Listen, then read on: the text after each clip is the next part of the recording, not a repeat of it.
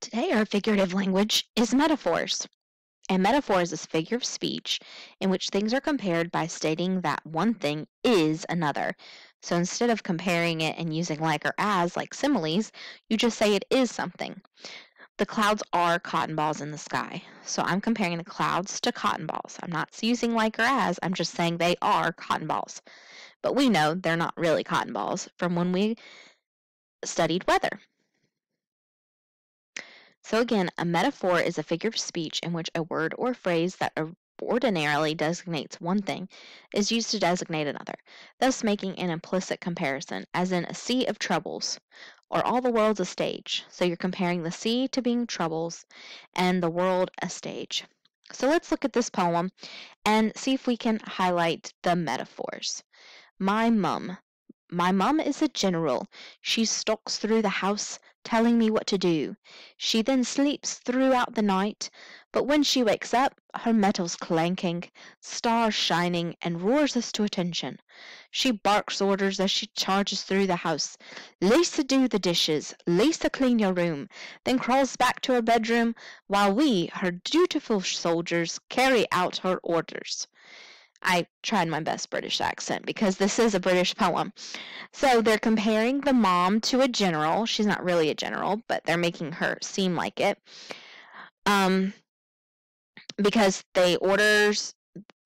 she barks orders, so you could say they're now comparing her to a dog barking or a lion roaring us to attention.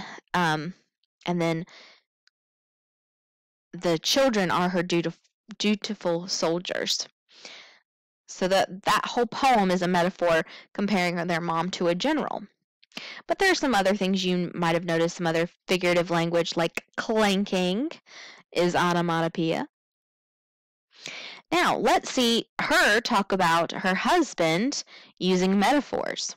His teeth are white pearls, so comparing his teeth to pearls.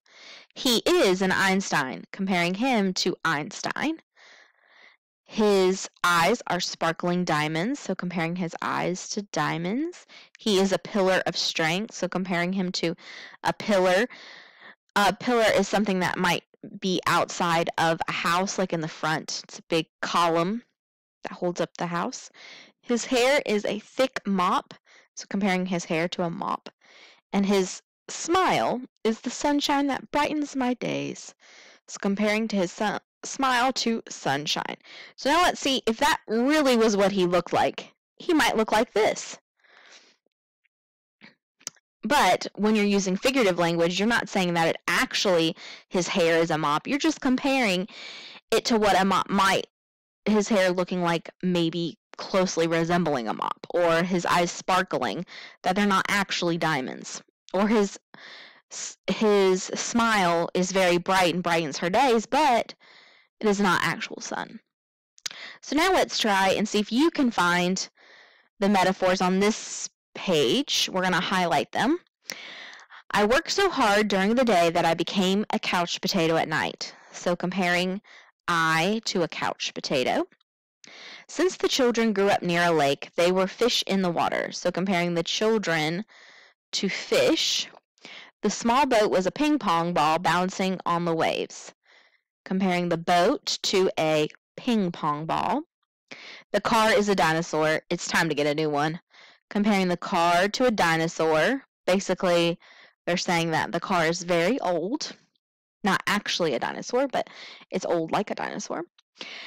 The toddler was a clinging vine near his mother. So comparing the toddler to a clinging vine. So making you imagine that the toddler is hanging all over his mother.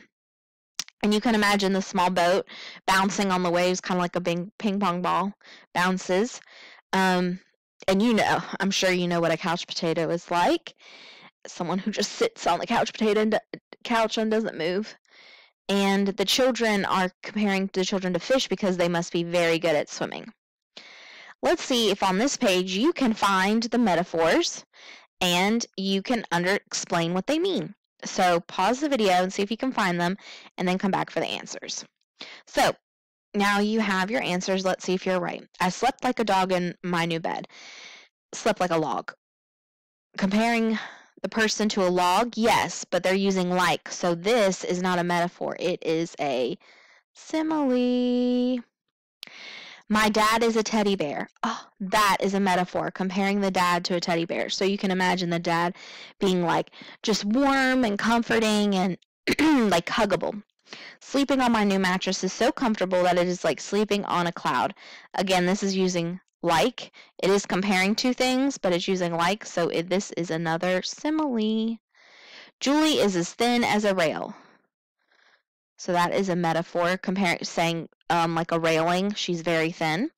The teacher yelled, "This class is a 3-ring circus." Also a metaphor, meaning comparing the class to a circus, meaning probably everything's going crazy that day. No one invites him to parties because they say that when it comes to having fun, he is a wet blanket. So they're comparing him to a wet blanket. That's the metaphor, meaning he's like no fun at a party. He's just like limp and not fun to hang around. So those were some metaphors that you learned today, and you will have also some practice to do. And again, remember to save or write down the metaphors you make. And there's also a play that you can read or act out with your family with some fun metaphors. It's a news program, so it should be really fun. I hope you enjoy this, and see you on the next figurative language video.